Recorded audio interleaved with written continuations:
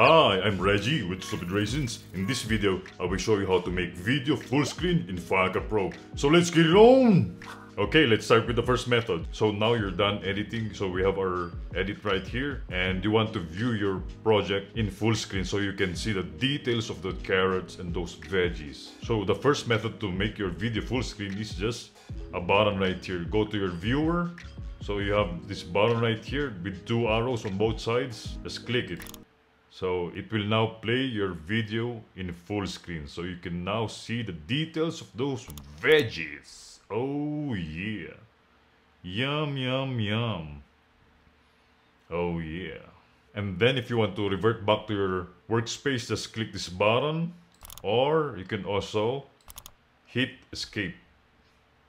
Okay? Okay.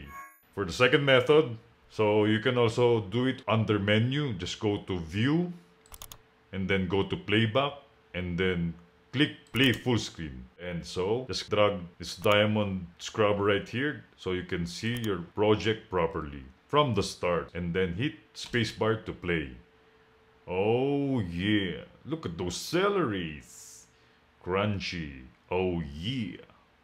And then just hit escape to go back to your workspace. Okay, so let's drag our playhead at the very first frame. So if we go in full screen, it will start from the beginning. Okay? If this video has been helpful to you, go ahead and hit that like button. I would really appreciate it. Okay, so for the third method, so this is a keyboard shortcut. If you want to enter full screen, just hit Shift Command F.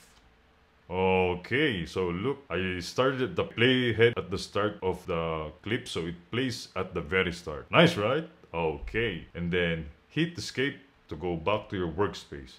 So that's it. Easy peasy. Thank you for watching, and I hope you learned something today. If you want to learn more, I've made a video about how to reset Final Cut Pro to default settings. Click here to check it out.